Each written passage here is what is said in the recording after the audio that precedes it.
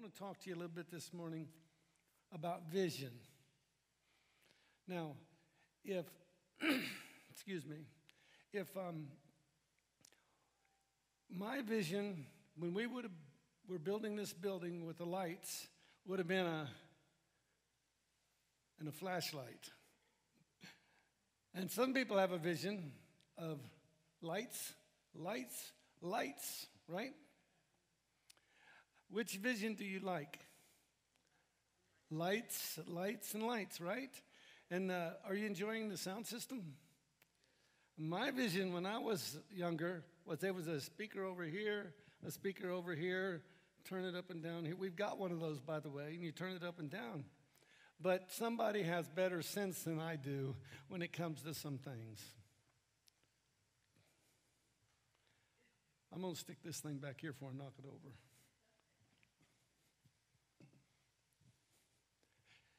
And our vision changes as we get older. I've worn glasses a long time,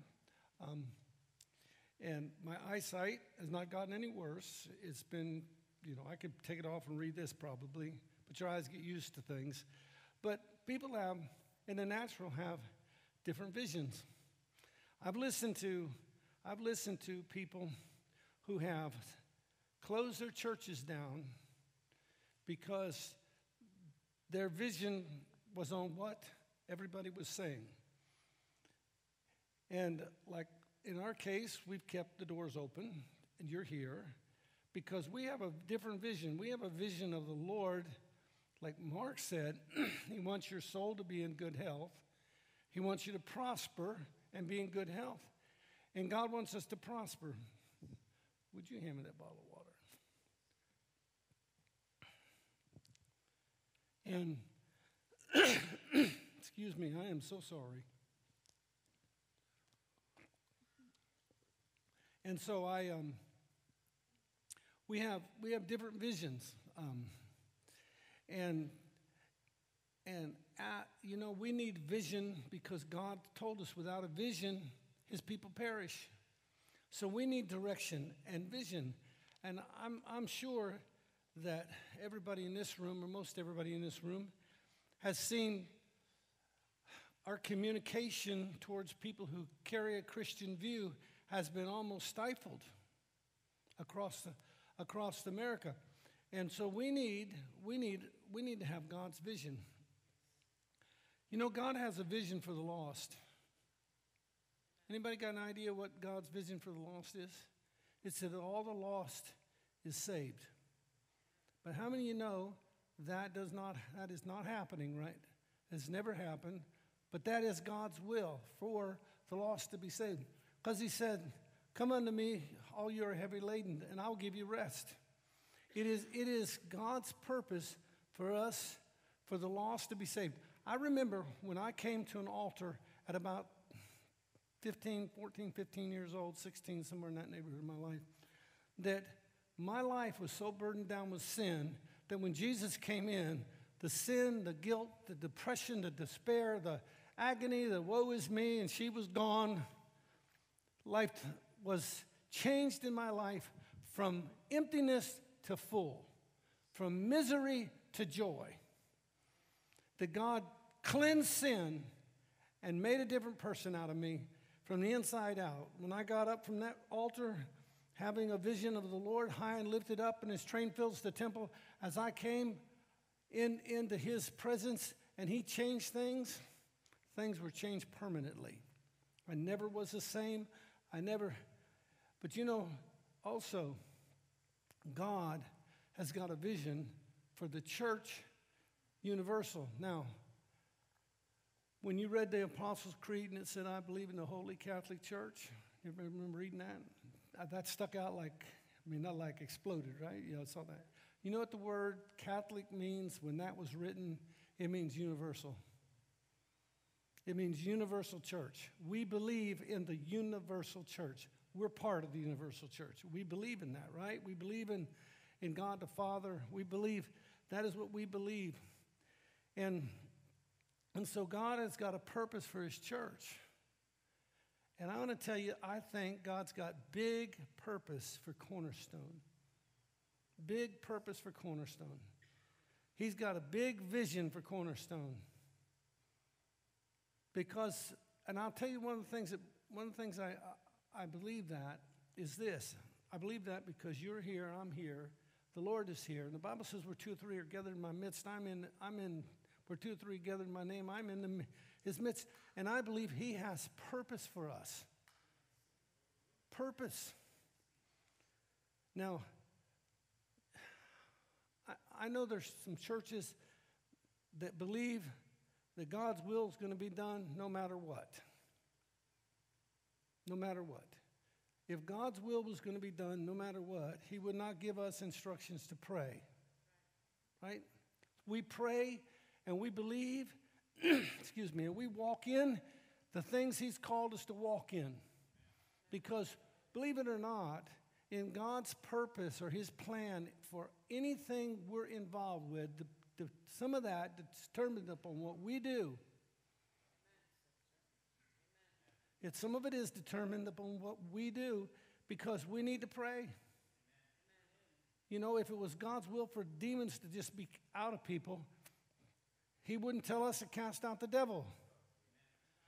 Because prayer has a place of changing things and making things different. Because God's called us. See, and I believe he said that the Bible says, Jesus said, my house shall be called a house of prayer. Because by praying, we enter into the supernatural spiritual world, and things are won on your knees before they're won in your hand, but they get in your hand because we've been on our knees. Now, you don't have to pray on your knees. You can sit in prayer, stand and pray, and walk and pray. But we have a place where we need to be part of what the Lord's doing, and I want to tell you, part of that is prayer. And I want to say this. To anybody who's here and you would like to get involved, there is room in this church for you. There is room in this church for you. There's room because there just is. There's always room. C.M. Ward used to sing an old song. There's room at the cross. There's room for one more. There's room. There's room.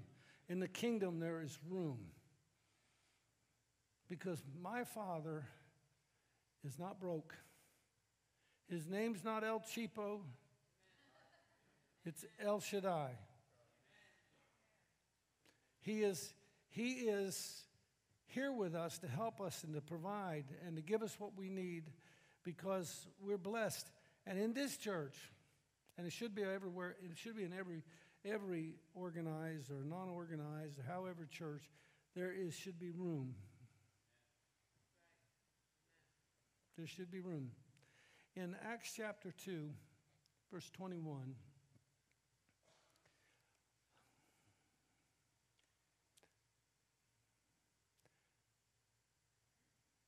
and it shall be that everyone who calls upon the name of the Lord shall be saved. There's room.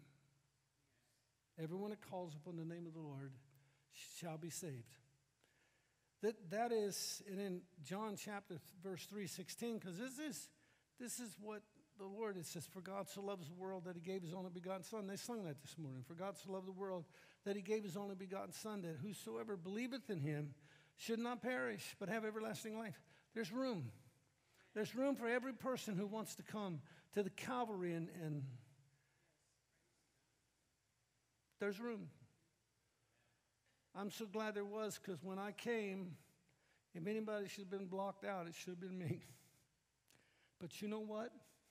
When I went to that little Nazarene church in the community I was in, the whole church, the whole Nazarene church would fit in this sanctuary from corner to corner, front porch to the end, bathrooms and everything would have fit in here. It was a small little place. But you know, when I walked in that door that Wednesday night, there was a bunch of people on their knees praying. And it was just like, I'd never been in that church before. And they were all in there praying.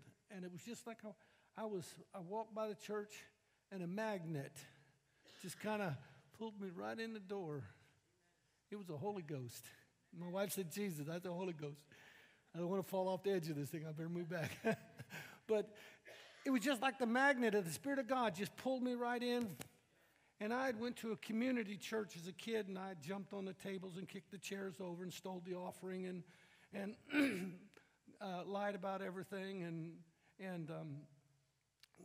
So I knew there was something. But when I walked by this Nazarene church, and I remember walking in there, and those people were up at the altar praying, and I just went and sat down like this.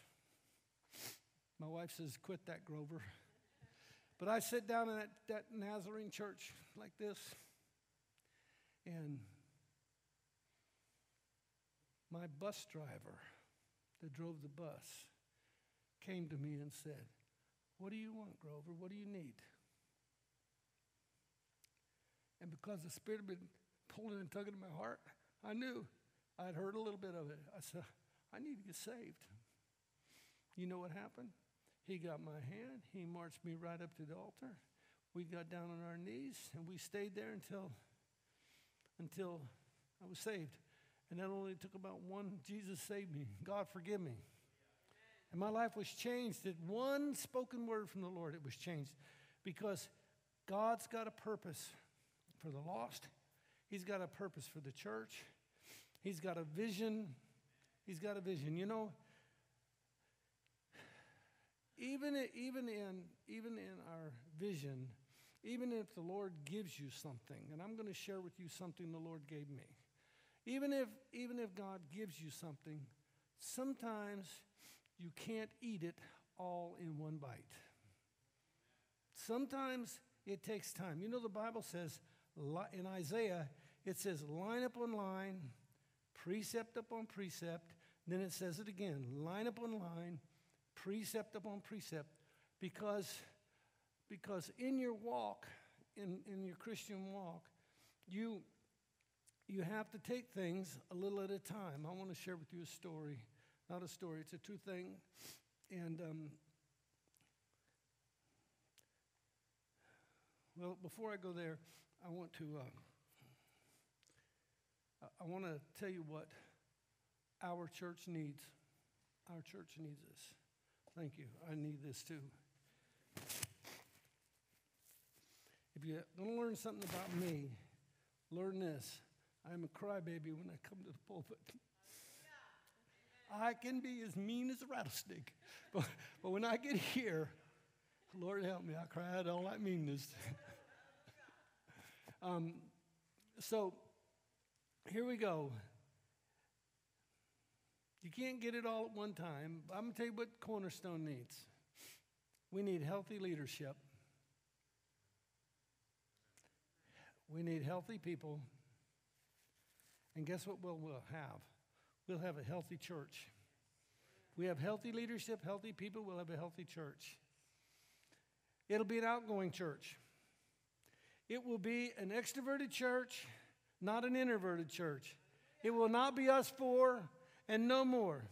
It will be a church that looks out and has a vision that is bigger than us. I'm going to tell you what real vision is. Real vision is that is something bigger than us. I told you last week, and you'll be real blessed to hear that Thomas is preaching next week. One of the things about a vision is vision needs to be bigger than the vision maker. If you're the vision maker, it's going to be no bigger than you. But when God gives you a vision, it's a vision that is bigger than him. When I was in the mountains preaching at a church, I've told you some stories about how things happened and what have you in that little old church in the mountains, which put a lot in me that I have a lot. You know, you may not understand some of the things you're going through now, but those things that you're going through now can develop you into people who have an ability to help people. I tell you, I know what it is to be broke. Don't we? I know what it is to be broke. I know what it is to not have anything for Christmas for your kids. I know what difficulty is. Now, right now, today, things are not too difficult. But I know what rough times can be like. So I can be compassionate towards people who are going through struggles. There's a few things I've never experienced and hope I never do. It's the death of a child.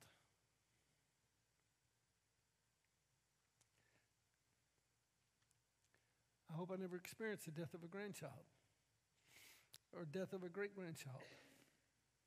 Well, actually, we did. Actually, we did experience the death of a grandchild. But you know what else we experienced? We experienced the resurrection of the power of God in that dead grandchild. A great-grandchild.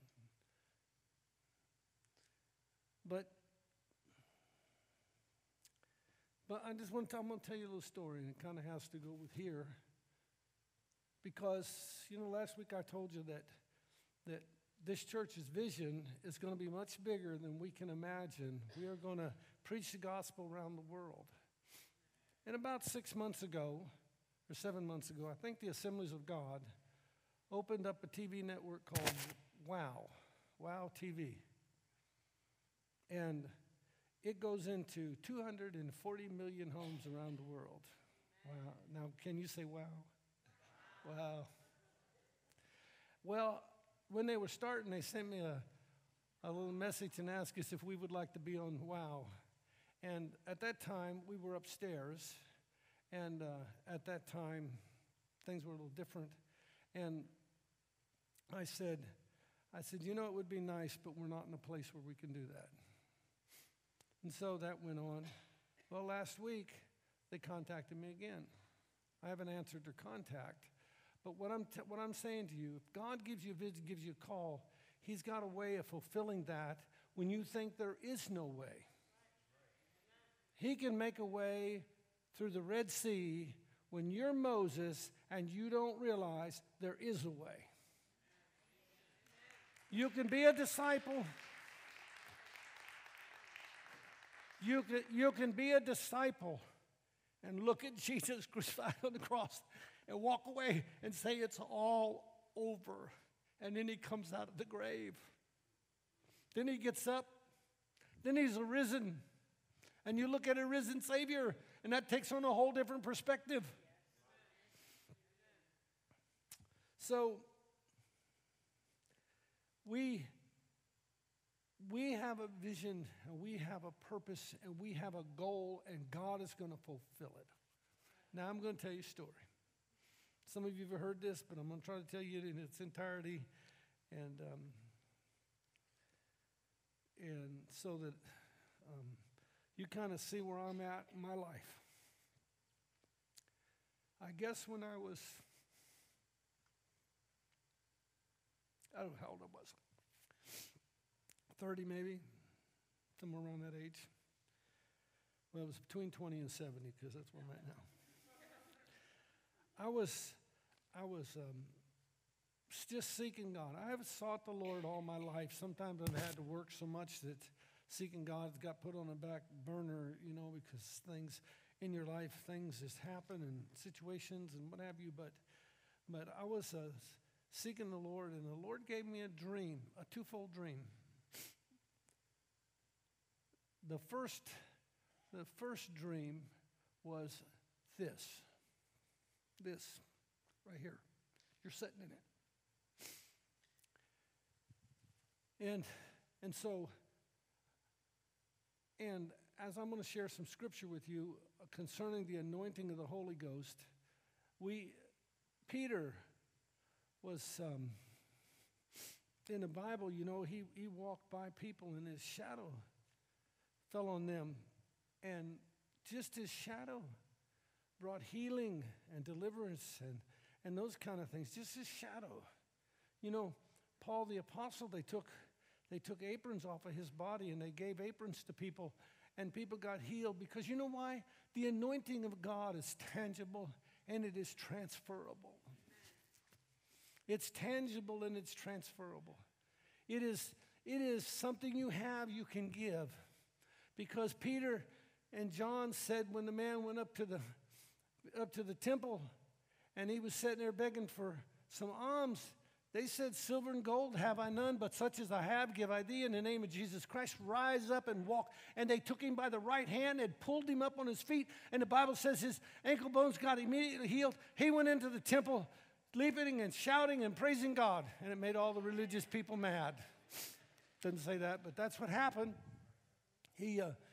So in my dream, there was a bunch of people came. That's why I'm going to tell you right now, this church is going to grow and explode. And it's going to grow and it's going to explode.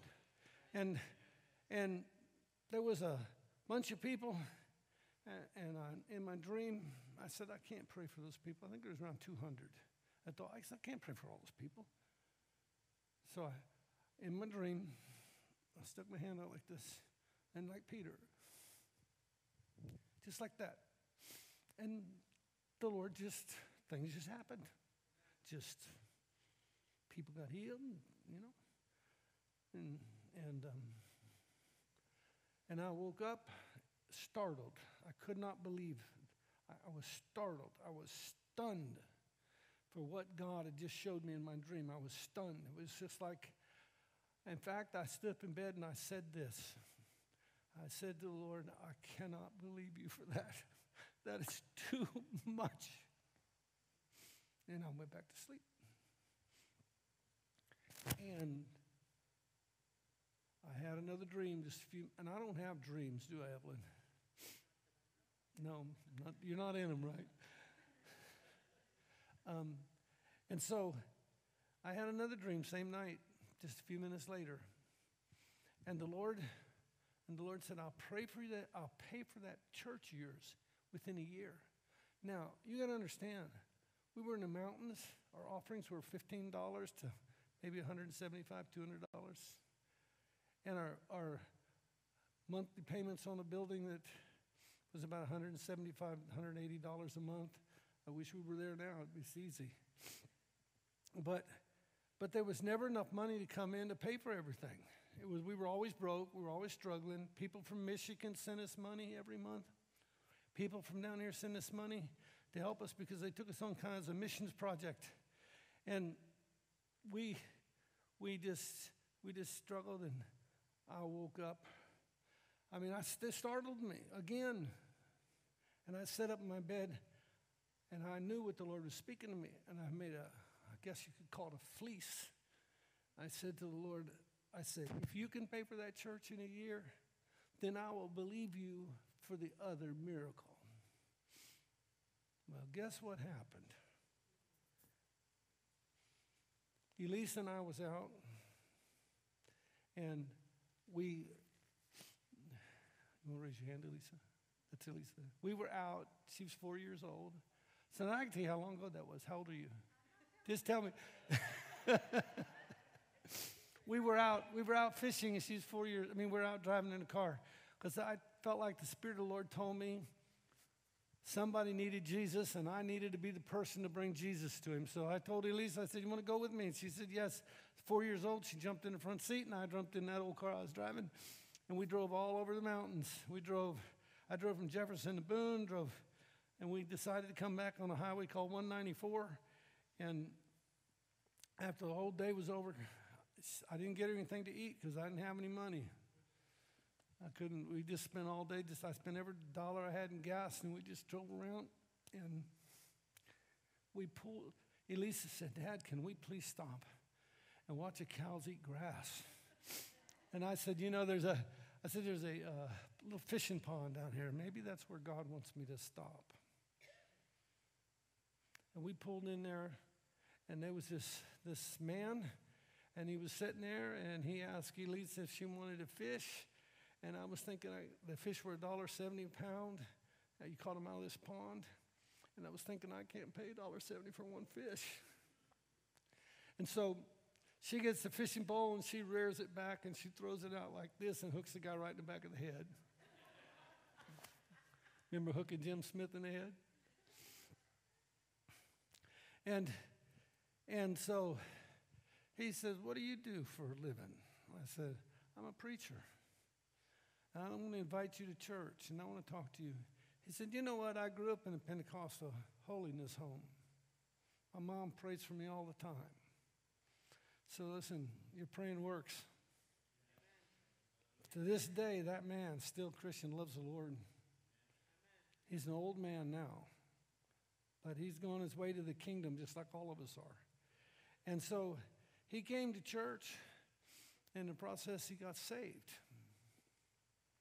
And he said, he came walking in the building sometime later, and he said, God wants me to give you something. He said he wants me to give it to you. I said, what is it? It was a 50 acres of property with a 5-bedroom home on it, valued at $50,000 more than we owed debt on that old church I was at. And I knew right then and there, and it was within a year. That was within a year. I knew right then and there, blessed be God. What he said was true. And so, but I also knew one other thing. In my dream, I was an older man. I'm an older man today. And this is the building that he showed me being in. And so the next thing is a wave of revival. The next thing is a wave of revival. And I'm here to proclaim it in the name of Jesus. I'm prophesying in the name of Jesus. There'll be revival. There'll be a move of God. We'll see the Lord high and lifted up and his train filling the temple in this house.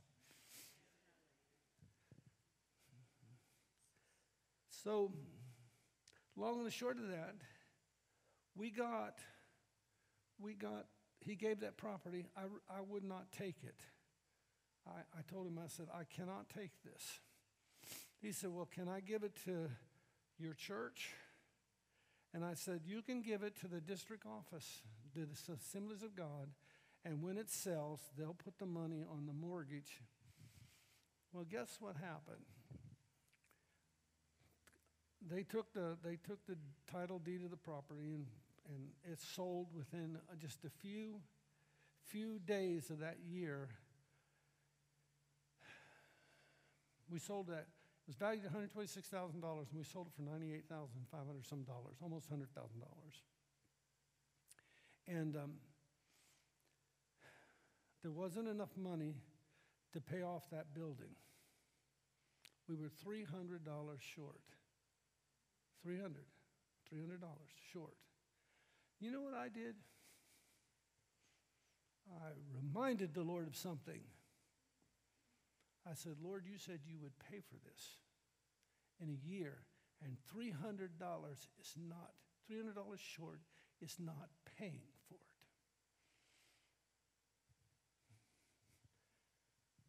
Let me just tell you what happened. The realtor that sold the property said, the Lord spoke to me to give you some money. Can anybody guess how much she gave me? Wrong. She gave us $1,200. Now, do you like the way Renee plays piano? She does a pretty fine job, doesn't she? You can shake it, yes. Because she does. I know she's my daughter. I'm not biased. Now, you know that's not true. But we took and paid for the building, and we bought a piano. We bought a piano because we didn't have piano in that church. And we bought some pews. You know why they call them pews, don't you? That's why we have chairs. So we bought a piano, and we bought some pews with that money. And here's what happened. See, one miracle will just facilitate another miracle. I had a piano in my home. Honey, do you remember what the piano looked like? You had upstairs, we put upstairs. Do you remember what it looked like? Okay, if I get off course here, you can raise your hand. It was one of them big old pianos. Big back on the back of it. And you sit down on it, And it just one of those, we bought it for $100, you know. It's one of those old-timey pianos. And we put it upstairs where we lived at, because we lived in the church. We lived inside the church. And we bought that nice piano, which was about this regular size and about that high. You know, it was a light color, and from that one miracle, we bought that piano. And I remember the night that God anointed Renee to play the piano on that old piano. It was a supernatural. She's 12 years old. She went from 4 years old playing piano, having piano lessons, to 12 years old and not having another piano lesson in the studio. And when she got anointed by the Holy Ghost to play, she played like this, ting, ting, ting, ting. And after her anointing, she plays like you watch her. What? What's that? We never paid for the lessons. My wife wants me to decree and declare to you that we never paid for one piano lesson. Somebody else blessed us with the piano lessons. You know why? We couldn't have paid for the piano lessons. We struggled to pay for the piano book. Because that's what the woman said. She said, I'll give her piano lessons. I own a piano studio. I teach piano professionally. She said, you just buy the material. And it was a struggle to buy the book because we were struggling so much. We were in the ministry we're having. I hope you all don't have this. I hope you all don't have this. God, you keep the preacher humble and we'll keep him poor.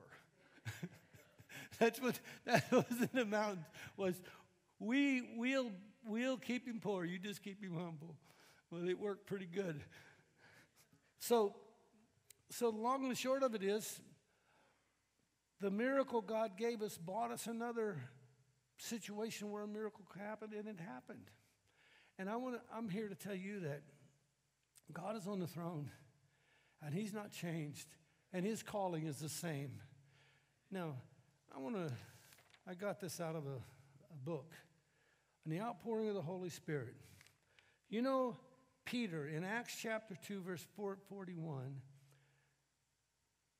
Peter's anointed preaching on the day of Pentecost caused 5,000 people to come to the Lord.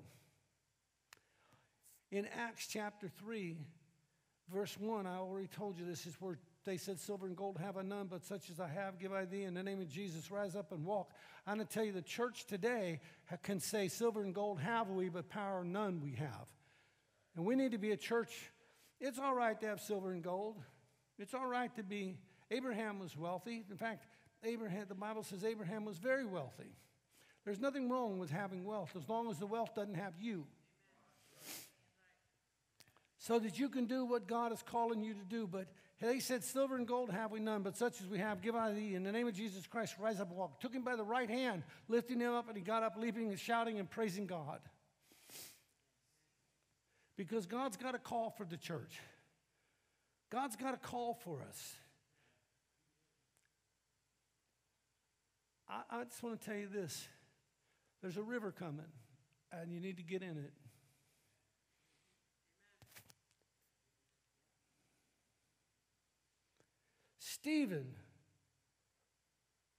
Stephen in the Bible was the first martyr, but before he was martyred, he moved in signs and wonder, and he was anointed by the Holy Spirit. You know that's why they killed him.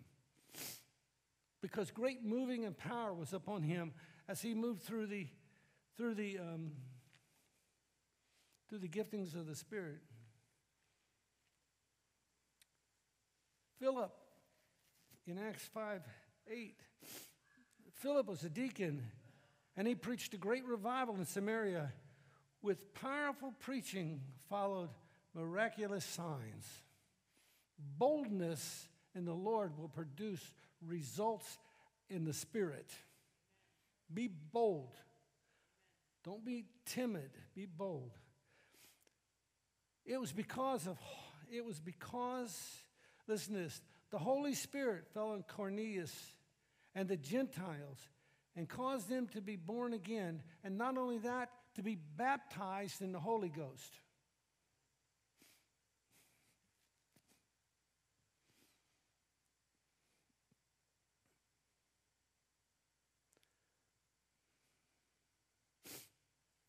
By anointed preaching in the Holy Ghost, Paul cast out spirits of divination and fortune telling. Demon-possessed people were healed because of anointed power in the Spirit in people. In Acts 19, verse 11, by the anointing of this Holy Spirit, special miracles, signs, and wonders were manifested through the hands of Apostle Paul. And one thing about the book of Acts is the last chapter in the book of Acts never ended. Do you know why that is, that the last chapter in the book of Acts never ended? It's because we're continuing to write the book of Acts.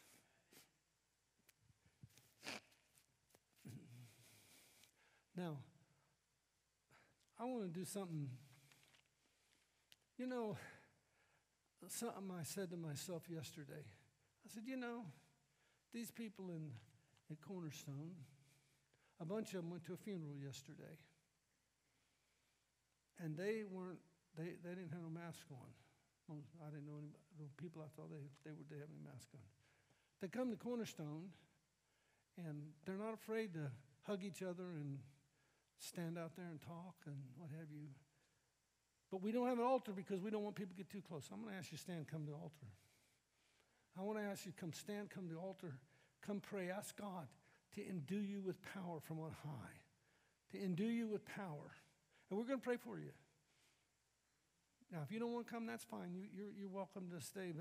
But come, because we're going to pray, and we're going to believe God for an overflowing, of outpouring of God's Spirit. Come on, come this way. Come on. Just get up here. Come on, guys. If you got a husband or a wife, take their hand.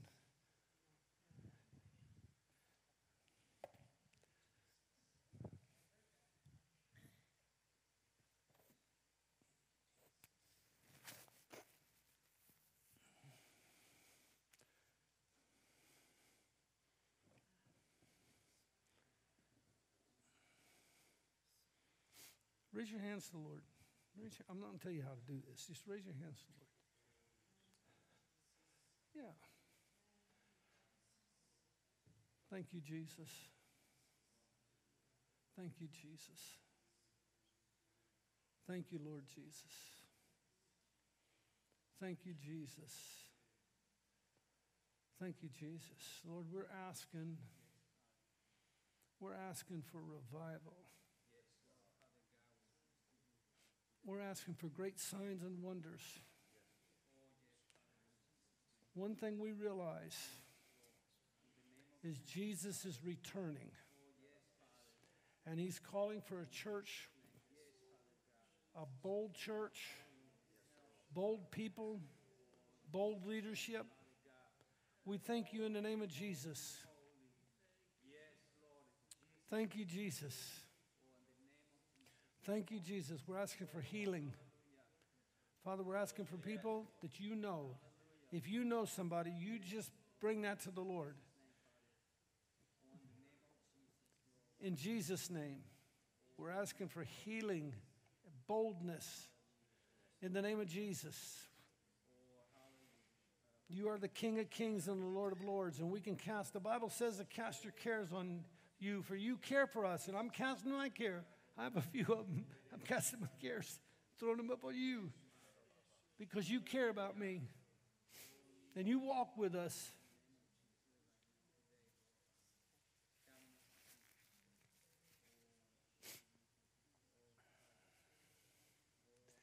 Thank you, Jesus. Thank you, Jesus. Thank you, Jesus. Thank you, Jesus. Thank you, Jesus. Thank you, Jesus. Thank you, Jesus. Thank you, Jesus. Thank you, Jesus. Thank you, Jesus. Thank you, Jesus. Thank you, Jesus. Thank you, Jesus. Thank you, Jesus. Thank you, Jesus. Thank you, Jesus. Thank you, Jesus. Thank you, Jesus. Thank you, Jesus. Touch in the name of Jesus. Thank you, Jesus. Thank you, Jesus. Thank you, Jesus. Thank you, Jesus. You are King of kings and Lord of lords. Thank you, Father. Thank you, Jesus. Thank you, Jesus. Thank you, Jesus. Thank you. Touch his family in Jesus' name. Thank you, Jesus. Thank you, Jesus. Thank you, Lord. Thank you, Jesus. Thank you, Jesus. Thank you, Max. Thank you, Jesus. Thank you, Lord. Thank you, Father. Thank you, Lord. Thank you, Lord. Anointing of the Spirit of God. Thank you, Jesus. Thank you, Jesus. Thank you, Jesus. Thank you, Jesus. Thank you, Jesus. Thank you, Jesus. Thank you, Lord. Thank you, Father. Thank you, Jesus. Thank you, Father God. Thank you, Lord. Thank you, Lord. Thank you, Jesus. Thank you, Jesus. Thank you, Lord. Touch in Jesus' name. Thank you, Jesus. Thank you, Jesus. Thank you, Jesus. Thank you, Lord. Thank you, Lord. Thank you, Father God. Thank you, Jesus. Thank you, Jesus. Thank you, Jesus. I'm glad y'all are here. Thank you, Jesus. Thank you, Jesus. Thank you, Jesus. Thank you, Lord. Thank you, Father God. Thank you, Lord. Thank you, Jesus. Thank you, Jesus. Thank you, Jesus. Thank you, Jesus. I tell you what I feel like. I feel like the Holy Spirit will give you what you ask for. Ask now. Ask now. Just ask the Lord. I believe he'll give you what you're asked for. As a confirmation to what you heard, God's going to confirm his word, the Bible, which says with signs and wonders. If you ask the Lord for something, receive it.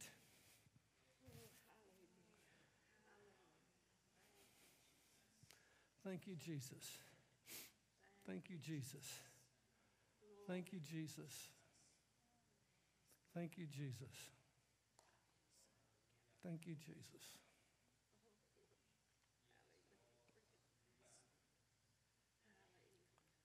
The Spirit of the Lord is in the house. Just receive.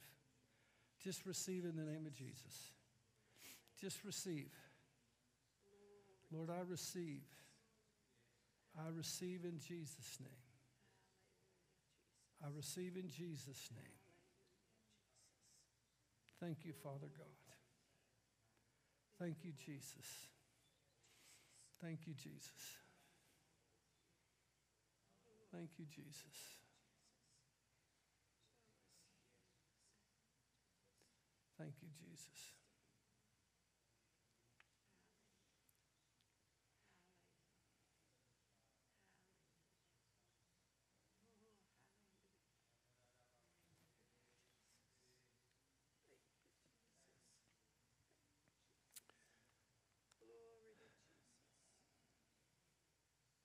Father, I pray in the name of Jesus for Renee this morning.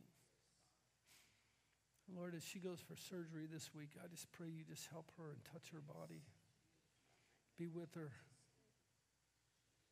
We exalt you even in the midst of a surgery. We trust you. The Bible says that though the fig tree, that's your prosperity. That's life. Though the fig tree does not blossom, there be no fruit on the vine, does not change our position of worshiping and praising God. We just thank you, Lord. Thank you, Father God. Thank you in Jesus' name. Thank you in Jesus' name. Well, I want to recognize somebody this morning. You can be seated if you'd like. You can pray. It's okay. I want to recognize Josh Gardner. Josh, come up here.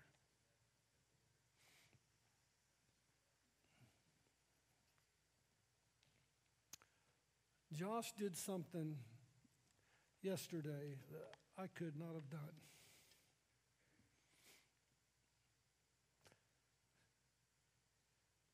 And I want to publicly thank you, Josh, because people knew you came from Cornerstone. Abby, they knew Abby. Abby,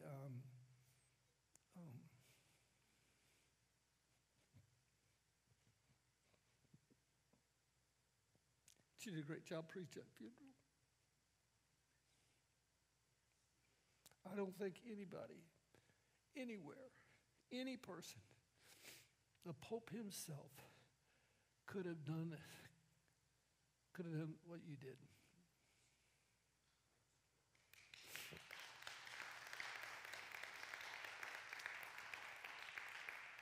If you were at that funeral yesterday and you agree with me, slip your hand up. Yeah, both hands.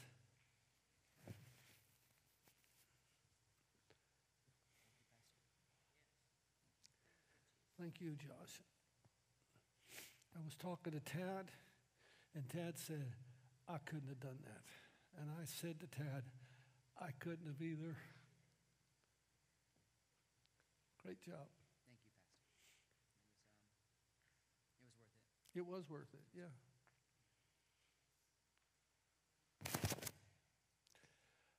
Well, thank you.